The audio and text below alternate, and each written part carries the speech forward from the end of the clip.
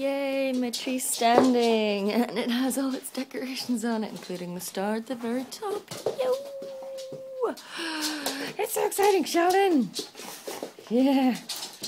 I got that thing all decorated just last night, and it has survived the night. So pleased. So pleased. That's me, dog. You're very cute, aren't you? Because you're tiny. And then that monster. Stewie, come on! Where are you? There he is. Is that your dog? No? No. Can't seem to see anybody about. There's another girl away on there right now, but she has one wee dog with her. Alright, so we've just adopted this little dog. You're very cute and tiny, aren't you?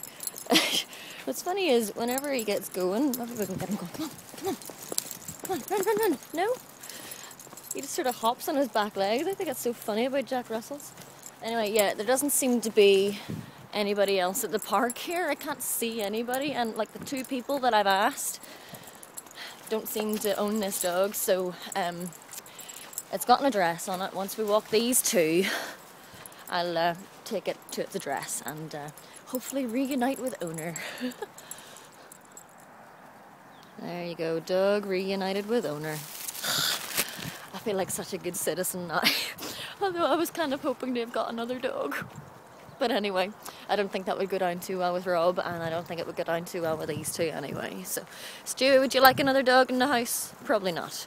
There's already too much competition for attention with Sheldon, but anyway, so that was good. It's always good to reunite dog with owner. I remember Stewie, he was maybe about 1.5 or 2 or something, and we were walking in a park that we'd never walked in before, and it was getting dark as well, and he saw this other dog running with his owner in the opposite direction, and he decided he was going to go after him. So yeah, that was fun.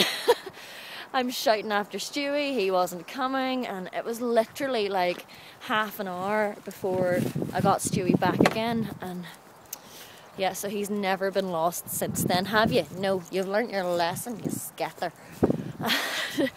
Sheldon, he hasn't really been lost. He's always just run too far away, but he always comes back to you. So let's hope that continues.